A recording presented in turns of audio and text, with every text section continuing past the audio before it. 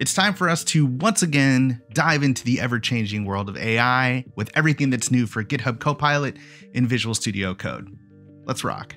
Inline chat now starts as a floating control, which makes it more lightweight. But after the first request, the control then expands and takes up more space, so you have more room for more activities. We've also adjusted the rendering to be more consistent with other chat experiences, such as the chat view or the quick chat. When you're in a Jupyter notebook, the kernel state, so for example, variables and available packages, is now automatically included as context in inline chat. And this lets Copilot use the current state of the notebook so that you get more relevant completions.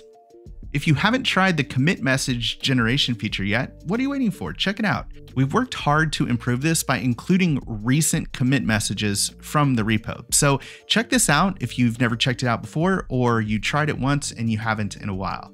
If you didn't know, the workspace participant can generate new projects with the /new command. This command now offers sample projects, which we've curated as suggestions when a suitable match is detected for the chat prompt.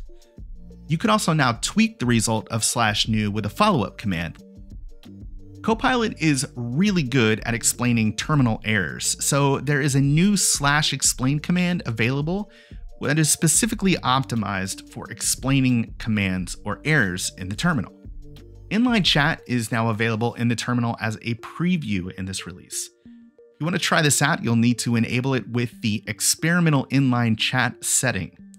Inline chat in the terminal always uses the terminal chat participant, which is optimized for knowledge for your specific terminal. Control-Enter runs the command in the terminal.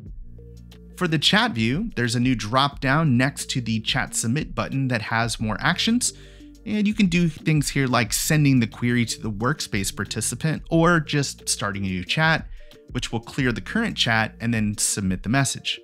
And finally, if you use the /explain command without having anything selected in the active editor, and your code has multiple scopes of interest, like this function here, then we'll prompt you to clarify which symbol or block scope that you want explained. And that's it for this release. As always, check out the official release notes for everything that's new in Visual Studio Code and GitHub Copilot, and we'll see you back here next month. And as always, happy smart coding.